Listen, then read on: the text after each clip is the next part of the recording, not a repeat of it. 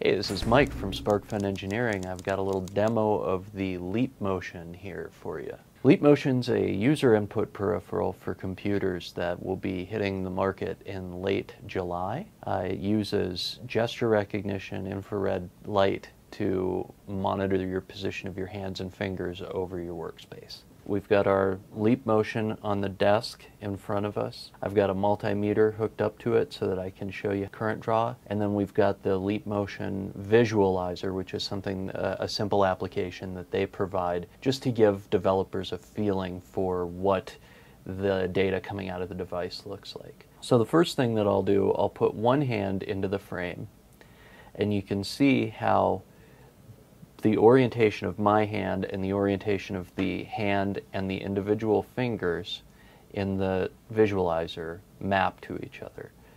Up, down, flat, vertical. You can even see that I can move my hand quite a good distance back from the device before it starts to lose track of where the hand is. I can add a second hand. Does a great job of tracking both.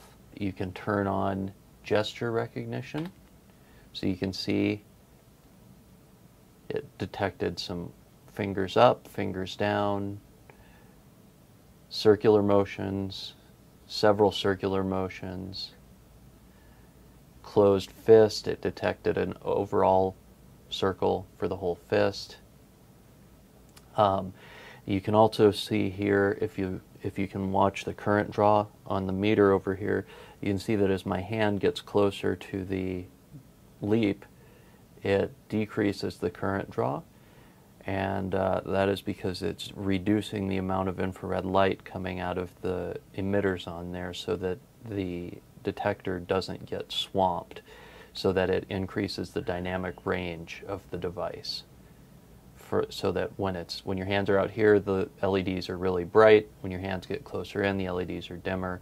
Gives you a nice big arena to work in.